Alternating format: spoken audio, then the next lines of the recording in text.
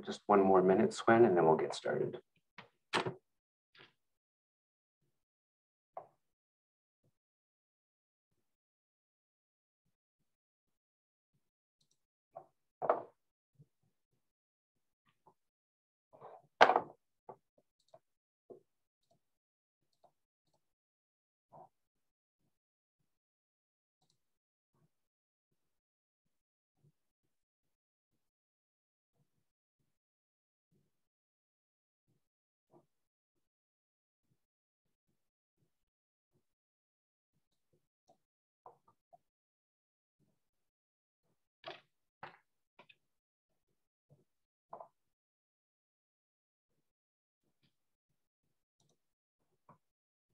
Okay, I think we can get started. I'm sure others will come in. So Heather and Lisa, if you can just keep an eye on the waiting room and let others in as they come. I'm just going to stop sharing the title card here.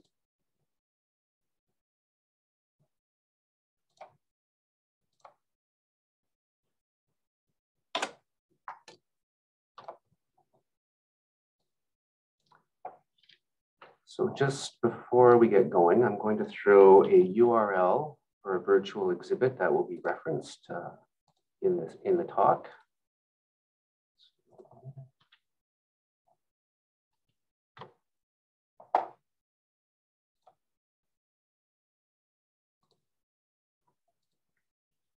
So without further ado, good afternoon, everyone.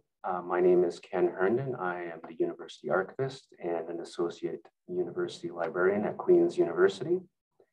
It is my great honor to welcome everyone to the 39th Annual Archives Lecture, which will be delivered by Swen Steinberg. This will be our second virtual annual Archives Lecture. Though last year I did host from home, so I feel my presence here on campus in my office is a sign that next year we will be able to return to our regular in-person event on campus while still being able to connect to a wider audience through virtual means as well. A few housekeeping items before we get going. The lecture is recorded and will be shared afterwards on the Queen's University Library's YouTube site. We have several of the last few years of the annual archives lecture. So if you want to have a look at that and see some of the things that we've done with past speakers, you're more than welcome to. Zoom is set up so that guests are muted automatically, so you should not be able to turn on your microphones accidentally. And I would ask if you could please keep your cameras off too. I would encourage you to use the reaction buttons during the talk or at the end of the talk. There will be a question and answer session after the lecture. And if you could please type any questions that you have in chat, and I and the archive staff will convey them to Dr. Steinberg so he can focus on answering the questions rather than having to puzzle through the chat. So to begin, I'd like to acknowledge that here at Queen's, we're on traditional Anishinaabe and Haudenosaunee territory, and I am grateful to live as an uninvited guest upon the traditional territories of the Haudenosaunee Confederacy and the Anishinaabe Nation. And I'd also like to acknowledge that you are joining us today from many places near and far, and acknowledge the traditional owners and caretakers of those lands. I have a few introductory remarks concerning the archives itself, this lecture series, and our speaker. The Queen's University Archives has a special twofold mandate. It undertakes its activities in order to manage, preserve, conserve, and make accessible the information assets of the university, to maintain an authentic record of the programs, people, and operations of the university, and to provide archival management and conservation for culturally significant records of external organizations and individuals in support of teaching, research, and service at Queen's University. And Queen's actually received its first archival document way back in 1869. And today the archives houses approximately 10 kilometers of textual records, 2 million photographs, tens of thousands of architectural plans and drawings, and thousands of sound recordings and moving images. And the archives is really quite privileged to hold the records of regionally, nationally, and internationally significant individuals and organizations from the entire range of scholarly disciplines and occupations, including the historical records for the city of Kingston and the county of Frontenac, which speaks to the enduring town and gown relationship between the university and the communities it serves. Now, the annual Archives Lecture is a special event in the academic year for the Library and Archives. It highlights the archival collections that are held by Queen's University, and it really serves as a public forum to disseminate and discuss the research that is or has been conducted using those collections.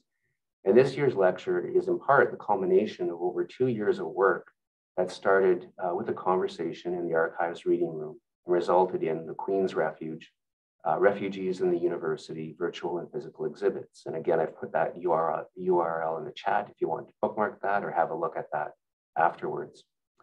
So I'd like to now introduce you to Dr. Swen Steinberg, who at the end of 2019 initiated the exhibition project, which included our public services and private records archivist, Heather Holm, Queen's University students, Nicholas Kinghill, Aaron Levitt, and Megan Zell, and our curator for rare books and special collections, Dr. Brendan Edwards.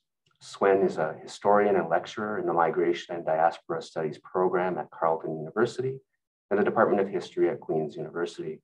As postdoctoral researcher, Swen is affiliated with the German Historical Institute in Washington, D.C., and his Pacific Regional Office at UC Berkeley. He also serves as a research ambassador of the German Academic Exchange Service. And early in 2019, Swen joined the advisory committee of the Austrian Archive for Exile Studies and the Exile Library in Vienna. He is the editor of the blog Migrant Knowledge and organizer of the Migrant Knowledge Network. He is also a board member of the German Studies Collaboratory. Swen's most recent interests are located at the intersection of migration and knowledge, refugees from Nazi Germany and Nazi-occupied Europe, and especially unaccompanied minors. His most recent articles include On Austrian Refugee Children, Agency, Experience, and Knowledge in Ernst Papenek's Preliminary Study from 1943 in the Journal of Austrian American History, and Knowledge from Five Continents, Escape Destinations in the Publications of German-Speaking Political Refugees, 1933 to 40, in Mediations Through Exile, Cultural Translation and Knowledge Transfer on Alternative Routes of Escape from Nazi Terror. In 2020, he published the special issue, Refugees from Nazi-Occupied Europe to British Overseas Territories, in the yearbook of the Research Center for German and Austrian Exile Studies. Ongoing workshop series that Swen organizes include In Search for the Migrant Child, Global Histories of Youth and Migration Between Knowledge, Experience, and Everyday Life, Jewish Refugees in Global Transit, Spaces, Temporalities, Interactions, both organized for the German Historical Institute in Washington, and Provocation and Challenge, Populism and Neo-Fascism from a transatlantic perspective. And this was organized for the German Embassy in Ottawa and the Canadian Heritage Digital Citizen Initiative. Today, Swen's lecture topic will be Queen's Refuge, Thoughts about an Exhibition Project and Refugee Research from a Historical Perspective. Swen, once again, welcome. The virtual floor is yours.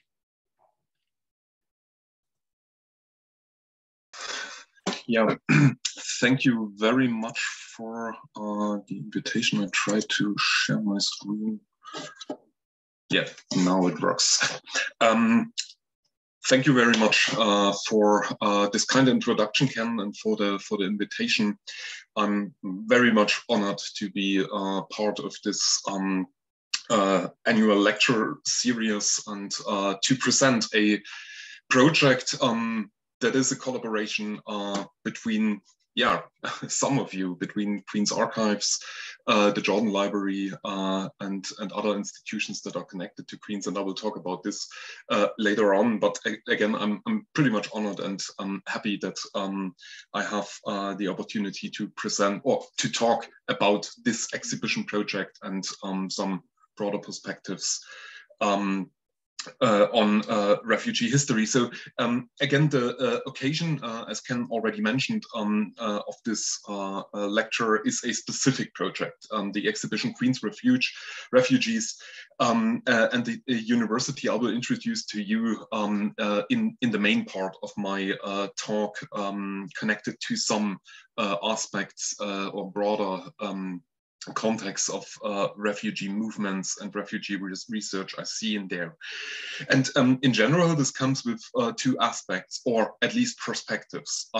First, migration research from a historical perspective, including research on refugees and forced migrants. And second, the local representation of global phenomena in modern migration history.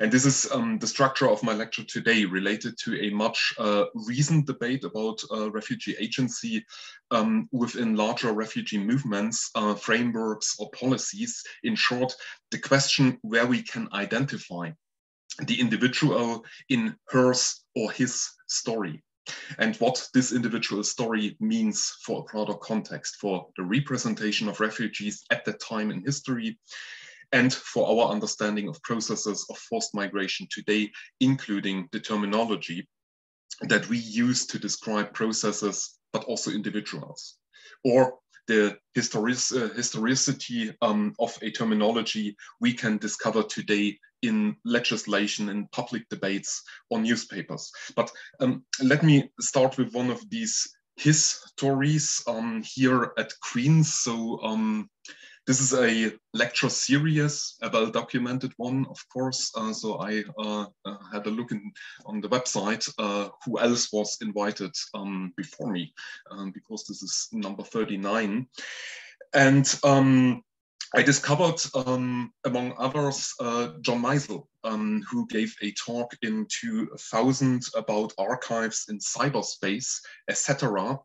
So that was the title of the talk. And probably some of you will not know who John Meisel was. And this is something I wouldn't recommend to my students, but of course I Googled him. And what you can learn from his entry on Wikipedia is that Meisel was born in Vienna, Austria in October 1923 and moved to Canada in 1942. And then you will find a couple of more information about his professional career. So in fact, Meisel came to Queen's in 1949. He was a pioneer in research on political behavior in Canada, and he left his home in Czechoslovakia, actually, in 1937 for a further education in Britain. So this is not so much refugee history. And the description that he moved to Canada in 1942 is also not so much pointing to a forced migration context. In Meisel's case, we know a little bit more because he published his memoirs. And in these memoirs, you will discover a subchapter called A Long Journey, because Meisel stranded in 1940 in Casablanca and was forced to leave the upcoming Second World War and the World War theater in the Mediterranean via Haiti. And then he managed to arrive here in Canada, and he ended up in Ottawa, close to Kingston, a town that was founded by a Czechoslovakian entrepreneur, refugee, who brought over not only his factory, but his entire workers. So there are a lot of hidden stories behind terminology, and I will talk about this in the first part of this lecture. So I will, to a certain extent, I will turn around the title. I will start with, of my lecture, I will start with migration research and refugees in general. So according to Christiane Harzig and Dirk Herder and Leo Lucassen and many others, research about migration began in the 1880s, especially in Europe and North America, focused on assimilation in the US in the 1920s and 50s. In addition, from the beginning in the 1880s to the 1930s, a broad range of data collection and theorizing emerged. It was often connected to ethical and social welfare issues or to population planning policies. This resulted in two problems. First, these investigations were initially only interested in emigration and immigration. Important migration movements thus remained hidden. People only migrated from one society or state to another. Second, the data collections point to a source problem. After all, these studies often use census data. As a result, entire groups remained invisible, such as women, children, or slaves, as well as temporary migrants, such as commuters. In general, these studies did not look at the temporalities of migration, which could sometimes take months or even years, and which does not always go from one place to another, from a starting to an end point. And John Meisel's biography is a very good example to show this. One of the key representatives was Ernest George Ravenstein, an English geographer. In 1885 and 1889, he published his Laws of Migration, in which he certainly focused on women. However, he was more interested in contemporary issues and the situation in Britain. He found out that migration takes place mainly in short distances and to urban centers, and that the population in cities is less mobile. For a long time, only the North Atlantic 19th century so-called proletarian mass migration from Europe outward received most attention. Parallel contract migration of non-white workers from Asia to the factories in the fields of the plantation belt were neglected. In the 1960s, new approaches expanded the field and sophisticated interdisciplinary migration studies emerged, focusing, for example, on slavery or on refugees. The distinction between free and non-free migration became more and more important and made new migration phenomena visible. But with few exceptions, migration research remained a European and North American field until the 1970s, and it was limited to long-distance migrations. Three major new approaches have been developed in the late 1970s and 80s. On the macro level, the world system theory; on the meso level, the labor market theory; and on the micro level, the study of family economies and the new economics of labor migration. Since the 1990s, research methodologies and theoretizations have been further refined by analysis of structurating and habitus of human capital and funds of knowledge. So the intersection of migration and knowledge came into play, social capital and strategic competence, network theory, mental maps, diaspora, and scapes of migration. The role of states in establishing migration regimes has also received a new emphasis since the 1990s. And this aspect had been neglected as long as research focused on 19th century transatlantic migrations, in which states hardly interfered while forced labor regimes were established in the non-white world. From the 1970s on, a reconceptualization of research on human mobility began, which stressed that the approach to migration needed to include all types of mobility, differentiated by specific characteristics, and that the compartmentalization of research by type of migration, so slavery, under indenture, free, refugee, needed to be overcome. I will come back to this point in a minute, because this leads us to important terms to distinct between migrants. But I will try to make clear why the distinction between free and non-free migration is sometimes misleading. The distinction of free and slave migrations in particular was held to have racializing implications. When slave equals African, as well as deprived of agency, forced migrated Black people appear as passive, while at the same time the equating of free migration with Europe and voluntarily departure decisions endows white migrants with agency. A frame of passive Africans and active Europeans is constructed. In addition, the assumption that European migrant men and women make free decisions overlooks the economic considerations. They departed under often extreme constraints. The choice between lifelong undernourishment and food on the table at the cost of massive cultural change is less than free. In a nutshell, we need to use terminologies carefully and sensitively so as not to hurt those whose life we investigate. Careful, especially because of questions of agency and identity mentioned here. And I will underline the aspect of terminology by two identity-related examples that are directly linked to our topic today, to refugees.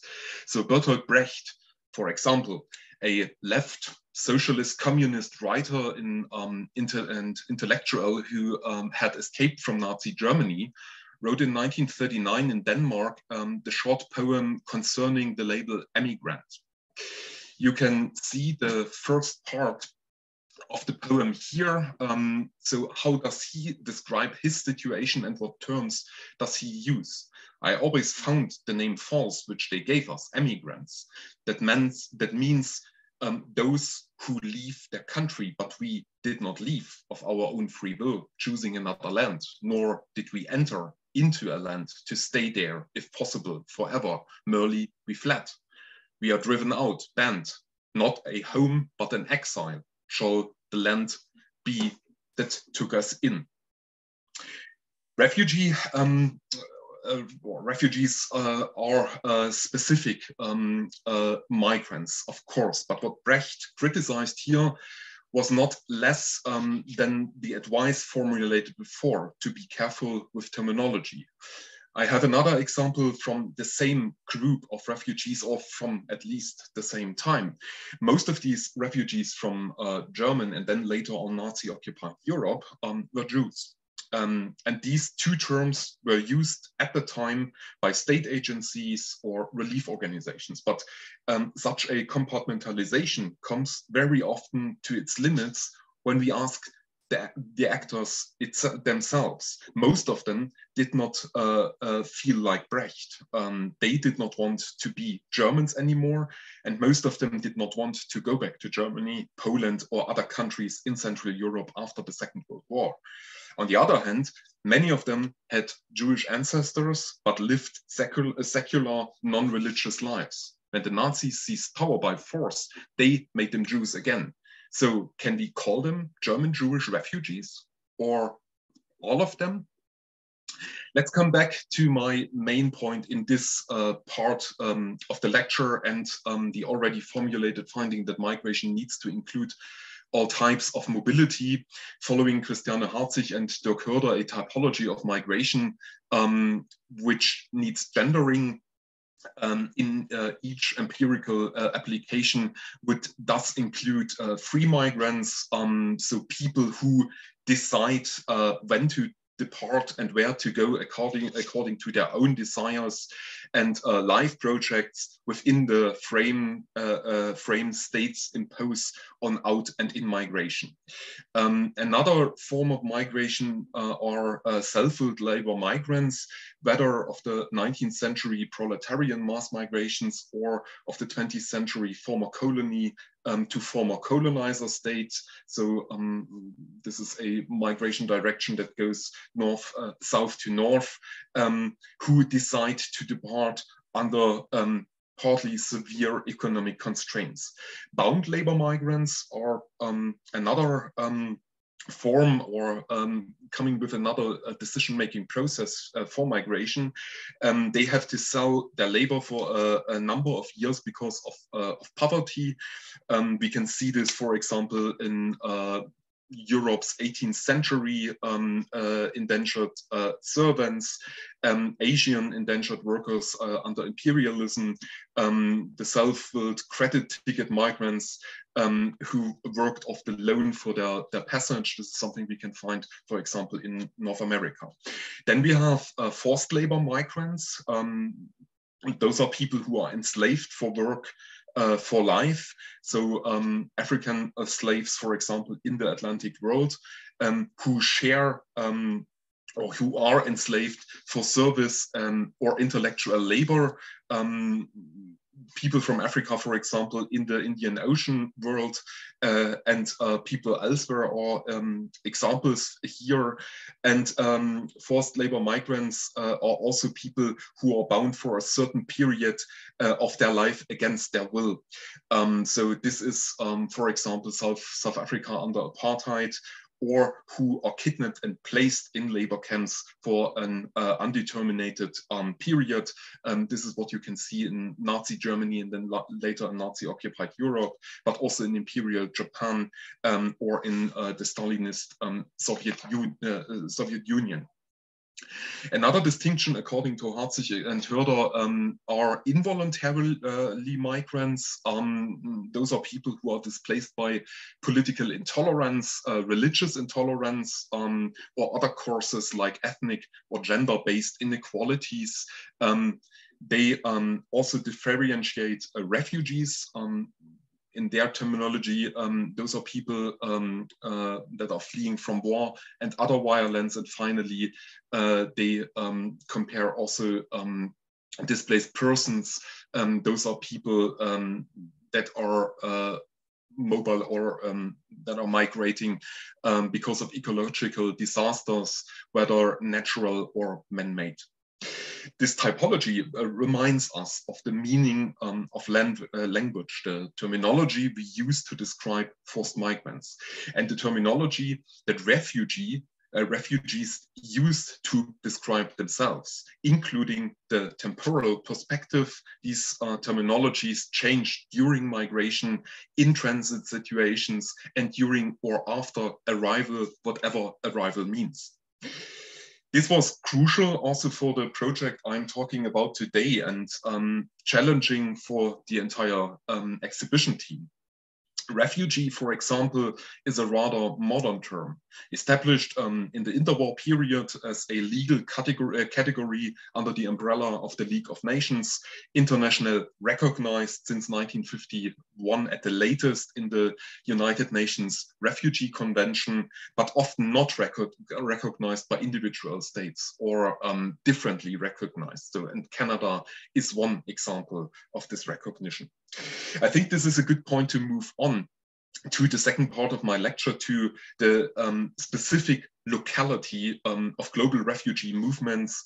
The exhibition project Queen's Refuge, Refugees, and the university tries to present on a very exemplary and biographically basis. One individual refugee represented by one object tells the individual story and a global story of refugees related to Queen's history. And this is coming with aspects you already know from the previous part of my lecture. This is about individual refugees and refugee movements, but this is also about the response to forced migration and to all opposing aspects related to them, to rejection, and of course, the representation of immigration laws on a local level. So Ken already mentioned this. The project has its own history as always. So I started preparing this already at the end of 2018, and Heather Home from the University Archive was my first contact with this project. And yeah, she became a wonderful partner in this project and co-curator.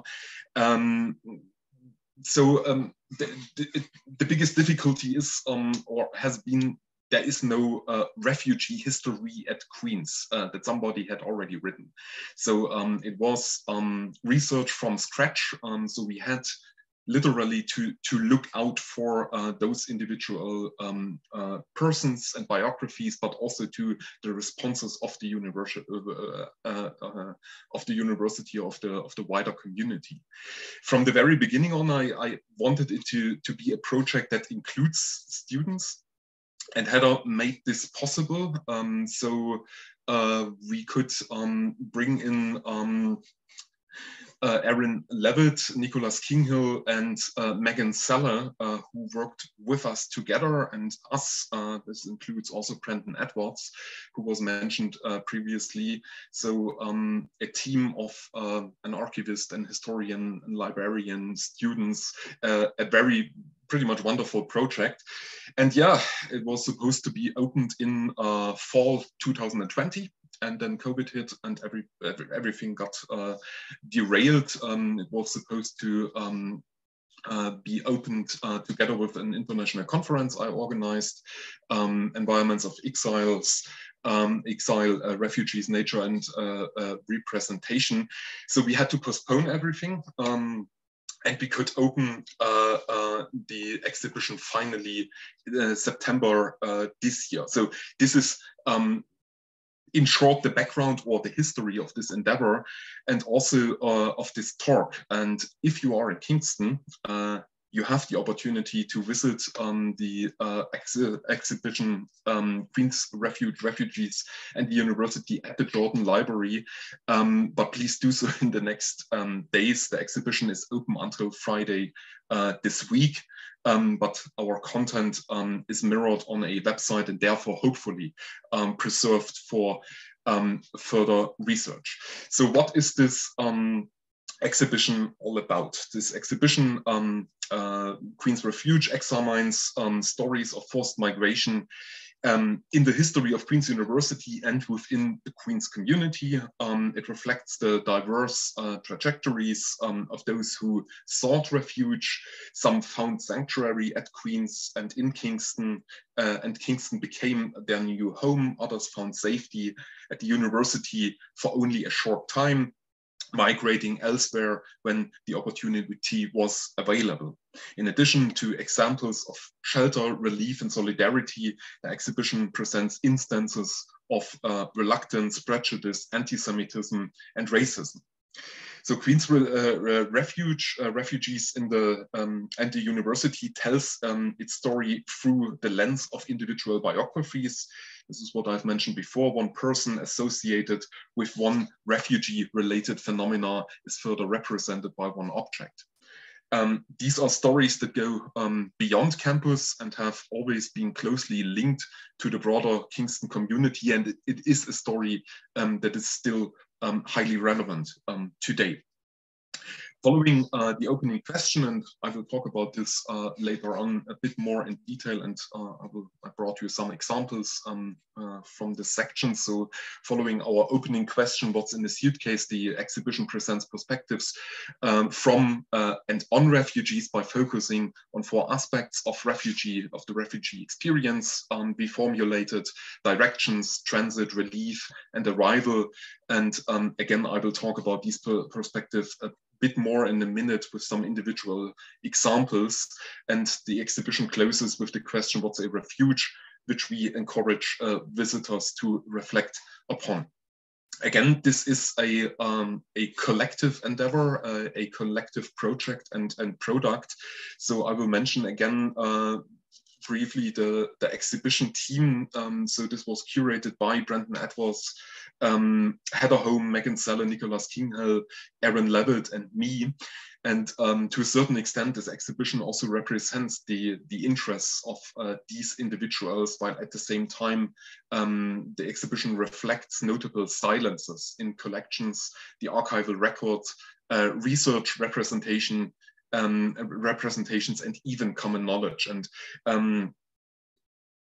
I will give you now a short, let's say, virtual tour, a tour that presents, again, the results of this collaborative project covering the late 19th century until today, and representing all status groups of the university.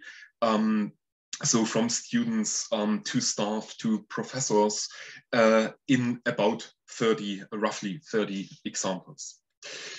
So it starts with the question, what's in a suitcase? So forced migration is not simply about a point of departure or the place of arrival. Most refugees suffer traumatic and repeated dislocations, challenges that degrade their social, economic, and political status, and even their physical and mental health. And no matter how much the refugee might hope or try to make decisions about their destination, the choices available are often very limited. Advice and resettlement assistance must typically be accepted from others, be they individuals, religious communities, state agencies, or international organizations. This suitcase which is the main object of our exhibition, coming with this specific question: what's in the suitcase? This suitcase belonged to Maria and Danilo Lusiuk, Ukrainian displaced persons. And Maria Lusiuk was also a former forced labor migrant brought to Nazi Germany. And they were aided by the United Nations Relief and Rehabilitation Administration, and later the International Refugee Organization. After years of privitation and uncertainty, they left war-torn Europe in 1949 and found asylum here in Kingston.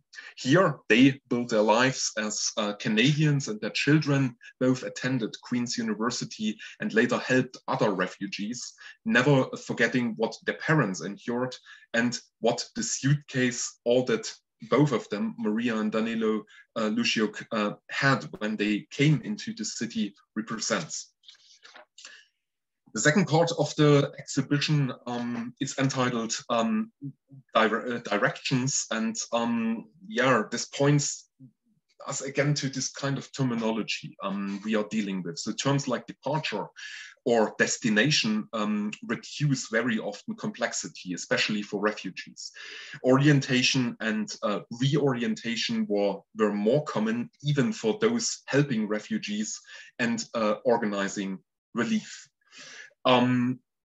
We started this part with the street sign. So Union Street, one of the, and again, we are reflecting about the term directions in relation to aspects of forced migration and refugees in Queen's history. So Union Street, one of the main streets on campus outside the Douglas Library, was presumably named in commemoration of the Union Act of 1840 that united Lower and Upper Canada into one province of Canada after rebellions for democratic reform in the late 1930s. Shortly after, 1941, Queen's University was founded. This is where our story at least starts, with the artificial settler colonial geographies which our campus represents in the present day, and with the forced migration of indigenous people who lived in these territories long before settlers, loyalists, and other newcomers arrived. Therefore, the aerial photograph from 1919 you can see here on the slide is misleading. You can see Union Street and an empty space where Douglas Library and the Queen's Refuge exhibition is located now. But this place was not a terra nullius. Our exhibition is located on the traditional land of the Haudenosaunee and Anishinaabe people, and we are grateful to be guests on these lands with a long history, a history that is directly linked to refugees and forced migration in very different contexts. Another example for these different directions we discovered during our research for this exhibition project and related to forced migration and Queen's history, it's Ernest Cockburn-Kite. He was born in Cardiff, Wales, and began working as a librarian when he was 18. Upon moving to Canada in 1927, he held the position of chief librarian of Queen's University for about 20 years. He was also a co-founder of the Bibliographical Society of Canada. In the First World War and from 1914 to 1919, Kite served in the British Army as a musketry officer in a divisional wing battalion of the infantry in France. His papers at the Queen's University Archives contain numerous short stories, including the unpublished manuscript No Refugee and No Refuge for Refugees. He wrote this short story after the outbreak of the Second World War and depicted refugees in France fleeing the German attack in 1940. While this story was fictional, Kite was confronted with such refugee groups when he was a soldier in France in the First World War. About 8% of the Belgian population fled their country after the German attack, and until November 1918, some 320,000 of them relocated to France. Kite remembered them in the new situation of another war and another people in need. The No Refuge for Refugees short story mirrors his geographical and experiential knowledge from World War I, also his sensibility for the humane perspective of refugees as individuals. The refugees during the First World War refer to Kite's later domain and to Queen's University, where relief efforts for Belgian refugees had been organized in the fall of 1914 by the Belgian Relief Committee and other groups. In November 1915, for example, the Theological Alumni Association organized a concert with Belgian artists at Grand Hall for the, and I quote, Belgian sufferers. Later in the war, money was collected by the Queen's War Relief Fund and distributed to relief organizations supporting refugees from the Armenian genocide or Serbia, and also to people from Belgium. And a third example for this kind of directions Queens is related to or linked to when it comes to refugees I brought for this talk is Artur Zielinski. Artur, so he was born in Lithuania, a country occupied by the Soviet Union in June 1940 when he was 13. He was imprisoned after the German occupation in summer 1941 and brought to France as a forced laborer. Assisted by the French resistance, he escaped to Britain, joined the Polish armed forces in the West, and in 2020, his daughter-in-law published the novel Against My Will, Lithuania to Freedom, telling the story of an odyssey throughout Europe and beyond. After the war, Arthur studied commerce, economics, and business administration in Scotland, earning a BSc in 1915. Until 1957, he worked as an accountant for the soda company Schweppes before starting a very successful university career in psychology. After further studies, he earned his PhD at the Institute for Psychiatry of the University of London in 1963. Until 1965, he worked at the University of Canterbury in Christchurch, New Zealand, where he introduced a training program for clinical psychology. And in the same year, he became director of the graduate program in clinical psychology here at Queen's University and professor of psychology in January 1966. He died in May 1990, shortly after his retirement. So Arthur's biography reminds us in particular that the connection between forced migration and the university does not lead to a straight and foreseeable path or direction. His research was dedicated to psychological techniques of decision-making and the impact of stress. And in October 1989, a few months before his death, he was quoted in the Queen's Journal about student stress. To a certain extent, one of his answers also referred to the relationship between his own experiences as a refugee and his research stating that, I quote him, "the past relationships and survival were more important, but since World War II, people have the opportunity to succeed and it makes them work harder. Today's lifestyle is much more stressful." End of quote. This is, of course, a large commitment when you think about his biography and this going back and forth of his forced migration, but it is also a reminder on the complexity. The topic of migration and forced migration comes with a complexity often hidden in documents. We find hidden behind terms, even the terminology former refugees use themselves to describe them in a specific stage. The next section, and I brought you two more examples from this section, we called transit. So for some refugees, Queen's University was not a point of arrival. When they had the choice or opportunity to move on, they decided to leave. Others were forced to come back to Kingston and left when it was possible.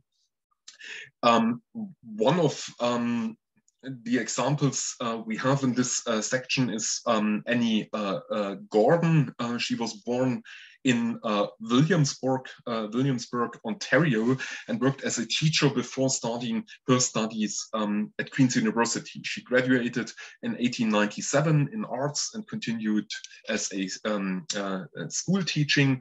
But in 1901, she joined the American Congressional Board of Foreign Missions and the Central Girls College in Marash in the Ottoman Empire, where she taught mathematics. In September 1922, Annie Gordon fled to Athens after the Greco-Turkish War, organizing refugee relief work following the violence against ethnic minorities and the population exchange in the Treaty of Lausanne from 1923. Annie Gordon remained in Athens until September 1924, occupied, how she described it herself, occupied with refugee work in Greece. She briefly returned to Smyrna in May 1924, and taught at the junior college in Athens until 1931. After retirement, she lived in Ottawa. In April 1950, Gordon donated this and other dolls that she likely brought to Canada to the Agnes Etherington Art Center. Gordon was both a refugee and a witness of forced migration following the Armenian genocide in 1915 and other violence against minoritized people in this region. At the same time, her work was recognized in the Queen's Journal and the alumni news at the university throughout the 1920s and 30s, underlining the Christian implication of her teaching and relief work. Similar to the Belgian refugees, after 1914, people at Queen's advocated for persecuted minorities before the First World War. But according to Canadian immigration law, this advocacy was exclusively and only focused on specific refugee groups fitting familiar cultural and even racial patterns. The second example I brought to you is Thomas Fahidi. So during the Hungarian Revolution of 1956, and he's also another example for a person related to a forced migration context, but being kind of in transit, in an in-transit situation. So during the Hungarian Revolution in 1956, over 3,000 university and college students left Hungary permanently to continue their studies abroad and to seek safety and opportunities. Students left due to the Soviet-imposed policies which targeted educated citizens in particular, leaving them with little freedom in employment and voting rights if they opposed the government. Many went to Vienna after the uprising in 1956, where they were supported by fundraising efforts by both Queen's students and the World University Service of Canada. About 400 students boarded government-sponsored flights, with more than about 100 arriving independently. The students initially resided in an immigration center near McGill University. The center provided transition education classes, language courses, academic orientation, and an introduction to Canadian culture. There were attempts to make the work program as equal opportunity as possible, as students were required to find work in Canada as part of their transition. Initially, Queen's University was only going to take in 4 of these students, but after fundraising support and a bursary created by the Atkinson Foundation, the university brought in 12 Hungarian students. The scholarships depended on if they did good work, as Canada was looking for skilled workers in refugee students at the time. This is reflected in how the most successful students were in engineering due to the support they got there. The student featured in our exhibition, Thomas Fahidi, was a student in chemistry until 1961 and at the top of his class. Therefore, he had scholarship opportunities. The success was based on how well students like Fahidi did in the English courses run by Queen's during the summer, as represented by this travel-sized Hungarian English dictionary from 1956 from the Queen's libraries. And of course, the ability to balance school with work. Financial hardship was also a factor influencing the students' success. These factors, alongside the stress of displacement and transition, likely explain why 2 of the 12 students from Hungary dropped out of their studies at Queen's, pointing to the importance of adequate support in determining refugee student access. This was also true for Fahidi, who after his PhD in 1965 became a professor in chemical engineering at the University of Waterloo in Ontario.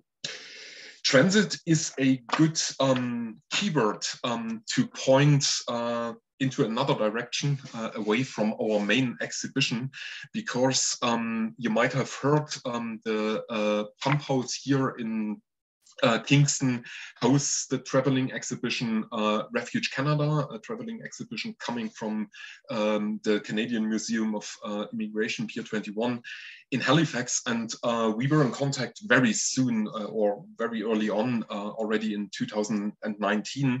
And within this traveling exhibition, Refuge Canada, we got the opportunity to create an own exhibition space.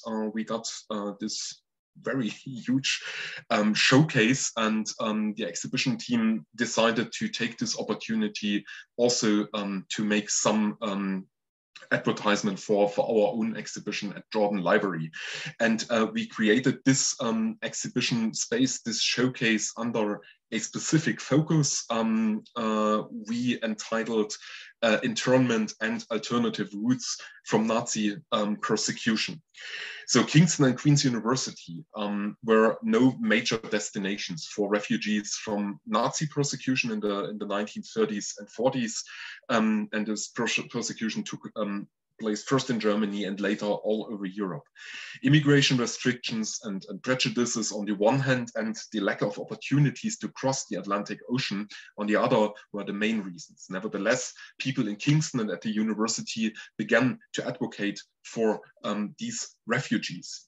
The largest group of refugees were those interned as enemy aliens in Britain after the outbreak of World War II and deported to Canada in 1940, among them about 2,000 Jewish refugees from Germany or Austria.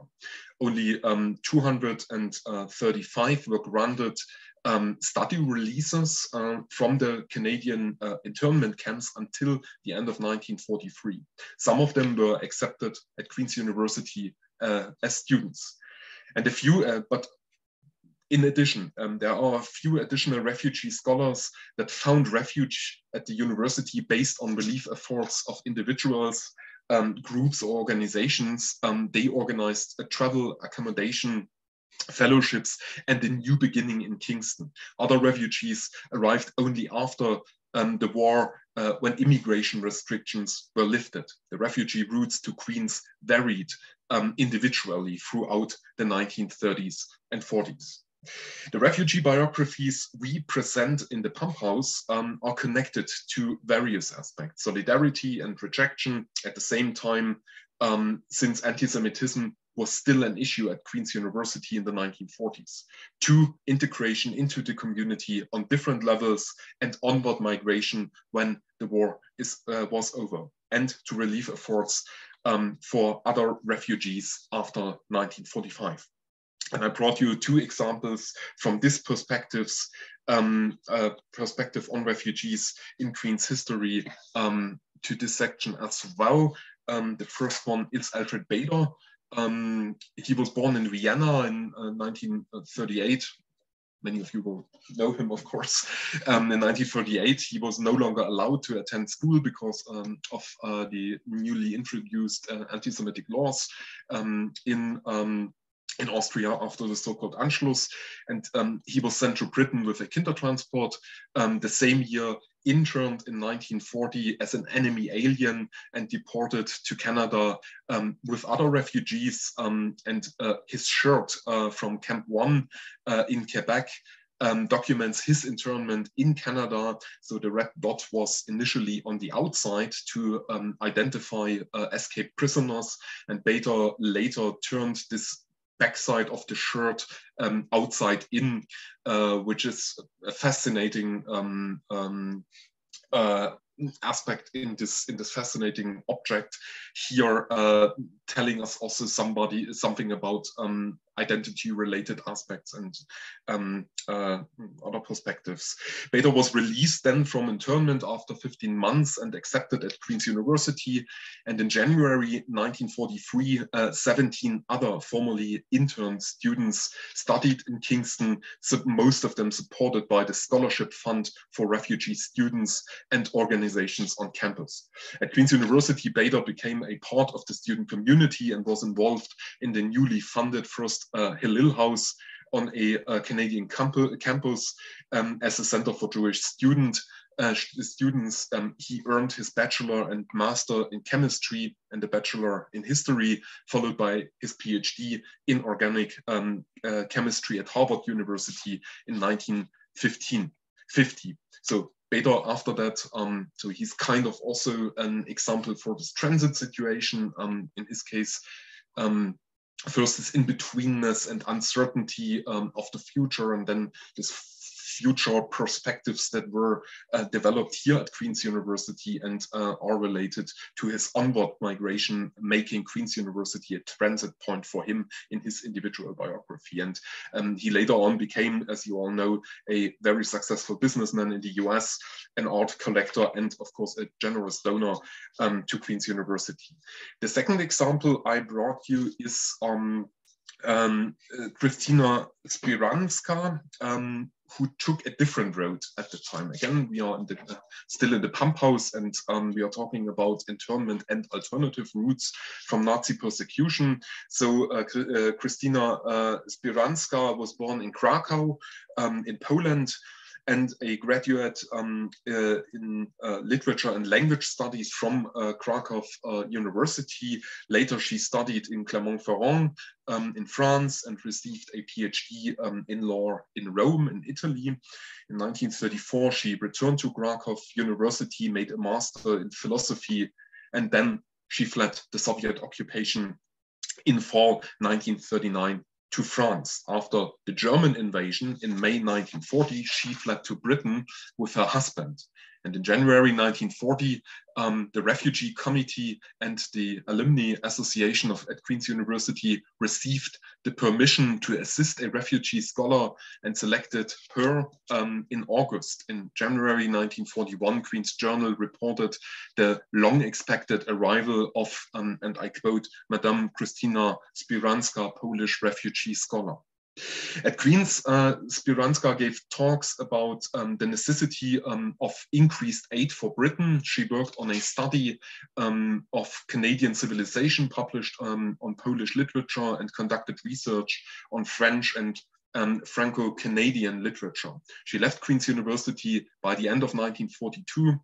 The Refugee Committee supported at this time 5 more scholars, for example, from Czechoslovakia, Hungary, and the Netherlands. In 1943, Spiranska was the curator of the exhibition Poland's Past and Present in the Redpath Library at McGill in Montreal. After being employed at the Toronto Public Library in 1945, she left Canada and became a librarian at the Cathedral College in New York. And we brought this, or we decided to take this doorknob here as a representative for her privacy, the privacy she got back when she arrived here in Kingston, because she took residence in Bunn White Hall, and this was probably after this journey. For the first time, a private room she could have only for herself. Going back to our main exhibition, the Queen's Refuge exhibition, we have the third main part entitled Relief.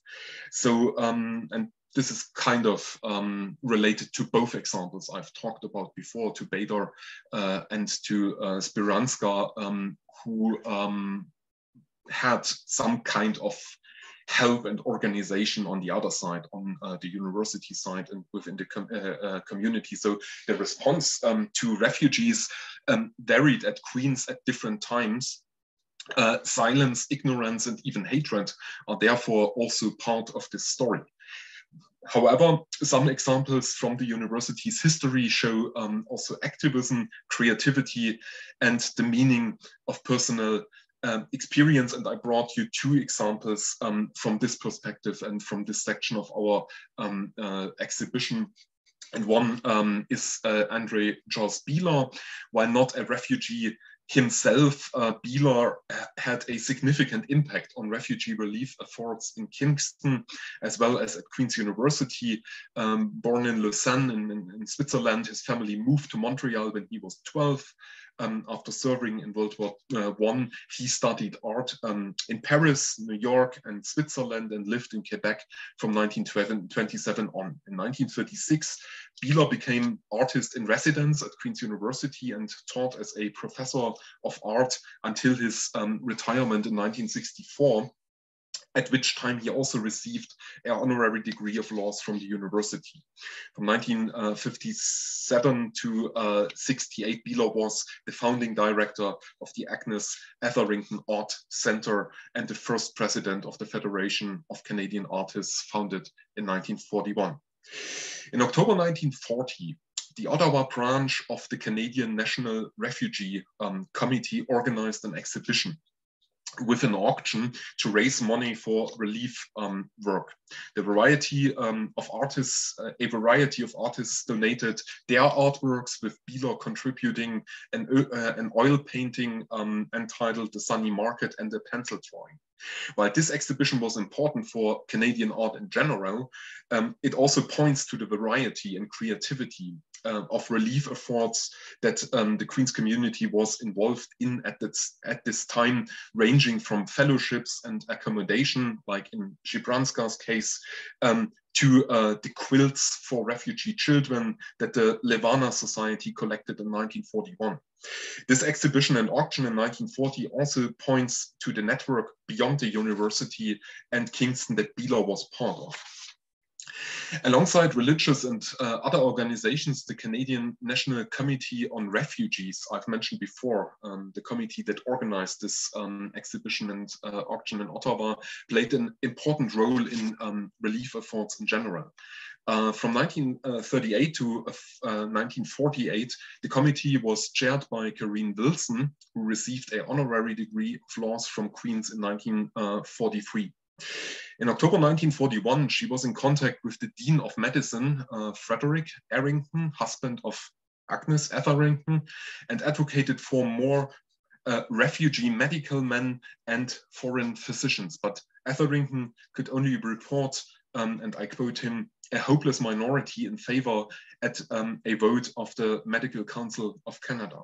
Local or individual openness toward refugees relief efforts, which André Bieler represented, at the same time as general disapproval inspired by prejudice or immigration law, illustrate a simultaneity apparent in other periods and refugee contexts too.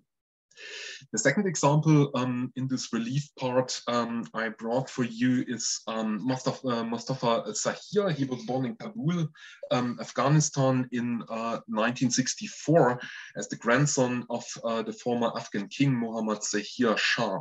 Zahir Shah was exiled from Afghanistan in 1973 in a palace coup. So Zahir had to leave with him at 9 years old. The forced move led to much turmoil in both Afghanistan and Zahir's life as well. He moved to many different cities, so to Rome, Vienna, London, before continuing his education here at Queen's University in 1987. In Kingston, Zahir became active as a co-founder of the Afghan Medical Relief Organization, the AMRO, in the late 1980s. As of 2002, the organization had sent medical supplies and other relief to Afghanistan to a value of estimated $250,000. AMRO also brought 15 wounded, mainly young Afghans, to Kingston for medical treatment of wounds from the Soviet-Afghan War. And in a 2003 newspaper article, Zahir mentioned that AMRO was, I quote him, only permitted by the government to bring them in, treat them, and send them back. Such relief work was, of course, only possible with the help of people from Kingston and beyond campus. Before returning to Afghanistan after the fall of the Taliban in the early 2000s, Mustafa Zahir served as his grandfather's diplomatic assistants, became later on the former king's chief of staff until he was chosen the ambassador to Italy in 2002. And he served in that role until becoming the Director General of Afghanistan's National Environmental Protection Agency in 2005. As the current Taliban takeover of the city of Kabul and Afghanistan, it is unknown whether there will be a federal ministry of the environment. As a result of this uncertainty, many climate officials are in hiding at the moment, and Zahir's fate was and still is unknown until today, until the finalization of our exhibition and until the finalization of the manuscript for this talk. But he may have unfortunately become a refugee again because of this new movement and new development in Afghanistan. The last section we entitled Arrival. Not unlike other migrants, refugees are confronted with new environments affected by factors such as weather conditions, but also social and economic constraints. Individuals and the community play a significant role in helping refugees to adapt and even to arrive, again, whatever this term means in the individual case. I brought you again 2 examples for this last section. The first one is Gleb Grotkov. So he was born in Moscow and lived with his family in southern Russia after the revolution. He fought in the White Russian Navy and fled in 1920 via Tunis and Marseille to Prague, Czechoslovakia. After his studies and a Bachelor of Science degree, Grotkov immigrated to Canada and worked for 2 years on a farm. He continued his studies and earned a PhD in 1934 at the University of Toronto, after which he was immediately hired by the Department of Biology at Queen's University as a lecturer and specialist in plant psychology. At Queen's, in 1948, Grotkov established the first radioisotope laboratory for biological work in Canada, which utilized isotopes to study intermediary metabolism in plants. Grotkov became the Samuel McLaughlin Research Professor of Biology here at Queen's in 1954, was a member of the Royal Society of Canada and awarded the Flavel Medal in 1964. As early as January 1933, Grotkov gave a talk to the Levana Society here at Queen's about his experience and the, I quote him, the friendliness of the Canadians towards foreigners. However, Kingston and the university provided him not only with a job opportunity. Grotkov's childhood friend, Valya, fled the revolution as well and followed him to Canada, where they were eventually married. Valya Grotkov taught mathematics and astronomy at Queen's and helped to start the Department of Russian. Her obituary in the Alumni Review from May 1998 mentioned that both of them were, and I quote, always thankful to this Canadian city and university, which so warmly helped them to build a new life. And I brought you a second example. This is the example of Hans Eigner. He was the son of a Jewish family from Vienna in Austria.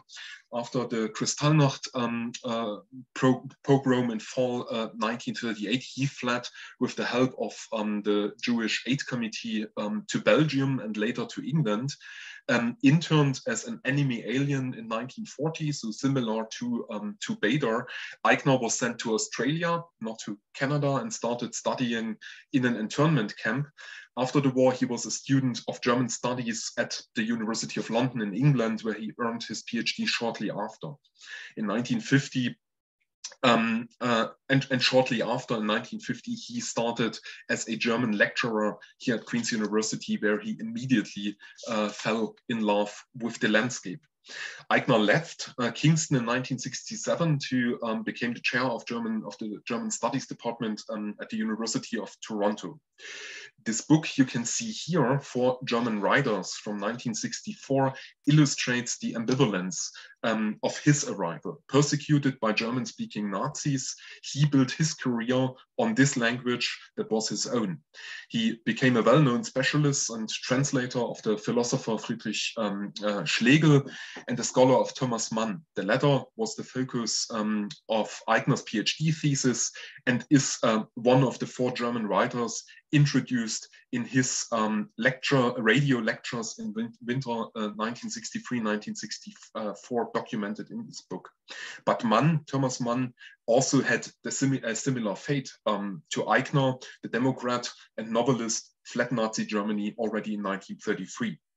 And the same is true for communist dramatist Bertolt Brecht. You already know him from the quotation in the first part of my lecture. And Brecht was introduced by Eichner in this volume and in his radio broadcast as well.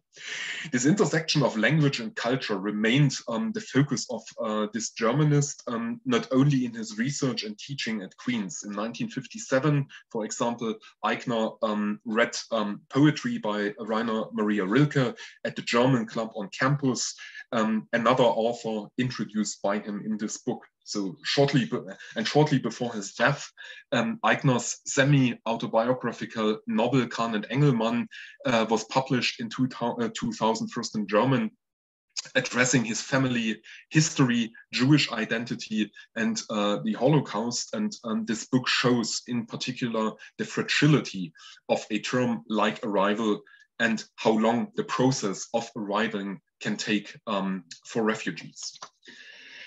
The last section of our exhibition, our exhibition begins with a question and it ends with a question, and it ends with the question, what's a refuge? And this question concludes the exhibition by pointing to the agency of refugees and who is allowed or even able to speak.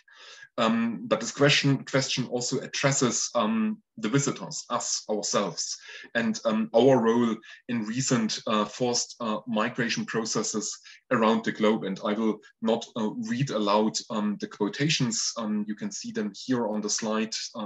You will find them in our exhibition, of course, but also in the online exhibition. But what we try to do here is both collecting the specific voices and reflections of refugees that are related to Queen's history, but open up this question also to the visitors. And so visitors can leave a note how they would respond to this question. And I'm looking forward to the new answers.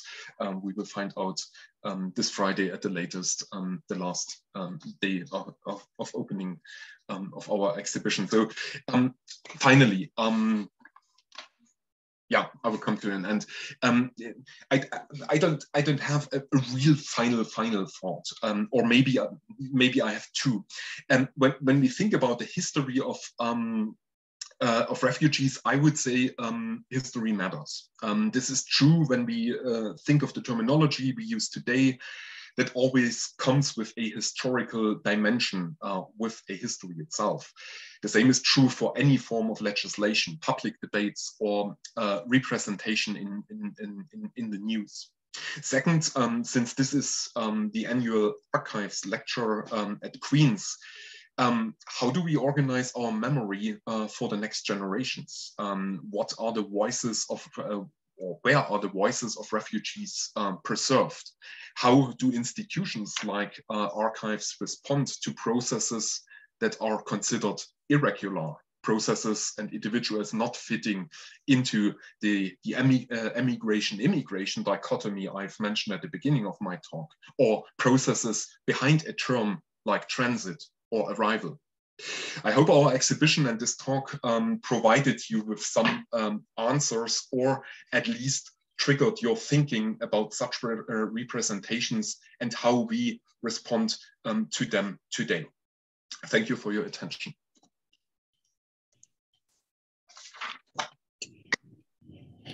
Well, hello, everyone. I want to just take this opportunity to say thank you very much to Sven, not just for the interesting talk, but for the interesting project all round, right? The exhibition, your enthusiasm for archival sort of research from the moment we met when you brought in your first class, you know, has warmed my temperature and humidity controlled heart, archival heart. It's been a real pleasure sort of working, you know, because as much as this project has been about the exhibit, I would say it's also been grounded in teaching, you know, with the students were always actually, which it was really lovely to see, and sort of that engagement, your inclusion of students, every, you know, step of the way, that and start of this through COVID, and also their enthusiasm to participate through fits and starts, a year delay, this, you know, I think actually speaks, you know, really well. And I would also say that it was, as the first part of your talk taught, it wasn't just the students. As an archivist, it was really interesting to think, often when people come to the archives and say, I'm interested in immigration, we're like, well, here are the ship's passenger lists. And that is, you know, sort of, but what you were saying in that first part of thinking about immigration, emigration, what is a refugee, what is a refugee, all of those things actually, for me, you know, had me look at our material in a really, you know, sort of more expansive way. And you were also using, you know, the faculty record and university institutional record in a way that, again, you know, faculty record is often this betwixt and between kind of record. It's about the institution and their pedagogy and their teaching, but you sort of also from that looked at the personal, and we don't often have. So it was a really wonderful way to see those records being used and how to see that institutional record being used as well. I thought was really, you know, sort of, it was a great experience for us as well, and a learning experience for us as well. So I just wanted to say thank you, not just for the talk, not just for the students, but also for having us examine our records in another way. So yes, claps, thank you all around. And I think Ken has opened up the chat for any questions. So I will see, I cannot see. If you don't have a question at the moment, I just wanted, thanks so much, Heather. And I'm very thankful, especially to you, because you did so much for this project. And while learning, like I like the way you described it, but I just wanted to mention the students again. So this was pretty much important for me from the very beginning, and it was not the first exhibition project I organized with students. So I kind of knew what will happen, and it happened in this case as well. So the students were just transfixed, and they dug out biographies and examples I didn't know before, nobody knew before. So in this was, they did a real, no, not a contribution. This is our exhibition, and the students were simply part of this project, doing this kind of research, delving into entirely new topics, working with archival records, with what I encouraged students all the time in my professional career, to go to the archive, to the library, work with the what what history has left behind, and develop a question, try to answer it. Again, it was really great to see the students. And just a second remark, I said this in my talk as well. Of course, the last year wasn't helpful at all. I mean, we were planning a real exhibition, then we thought, okay, maybe it's an online exhibition, and then at the beginning of this year, a real exhibition was possible again, and still it was uncertain in July or something. So this has been a very interesting project and experience from very different perspectives. Yeah. Well, and I do see we have a question actually from Rebecca, which I'll just read, and she's saying thank you for a wonderful talk to all of us. But she wondered if you could speak about how working with material objects, thinking of the suitcase and about Balfour shirt, informed your understanding of the history of migration. That's a wonderful question. I mean, this exhibition already comes with this kind of material dimension. So it was from the very beginning when I started planning this and organizing this together with the students, we were planning a three-dimensional thing exhibition. We had the showcases in the Jordan Library, and it became quite clear early on that we cannot just exhibit a document or many documents and many books, because this is just boring. This is not a nice exhibition. So that's why this was kind of the creative part, and sometimes also took us a lot of creativity to translate specific forced migration experiences into an object when we didn't have an individual personal object like the Bader shirt. The Bader shirt is a very unique object we have in this exhibition. The suitcase as well. So we have this kind of objects, and in many cases we didn't have them. About my own thinking, what I didn't mention, or I gave a brief overview at the beginning about migration research, and I mentioned this term mobility. And when you look into mobility studies that emerged, I would say in the last 10 years or 5 years or so, they take a much broader look on people on the move, short distance, long distance, and so on. And what they take into account, and I would say traditional migration research didn't do so, they take, for example, ships, planes, the specific locations, harbors, airports, but also luggage. And how luggage is transported, and in what kind of situations people could bring belongings, and in other cases not.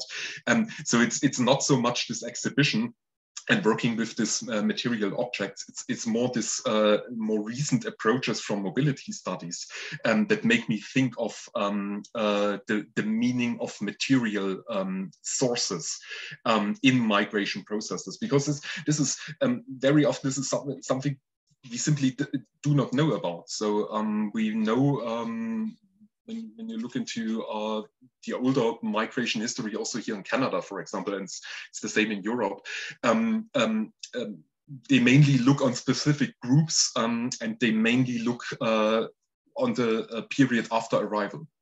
And we don't learn much about what happens between start and arrival, and what kind of, I don't know, transportation measures were involved, how this kind of ship routes or connections via plane, how they influenced, for example, the specific migration route itself. This is what mobility studies do as well.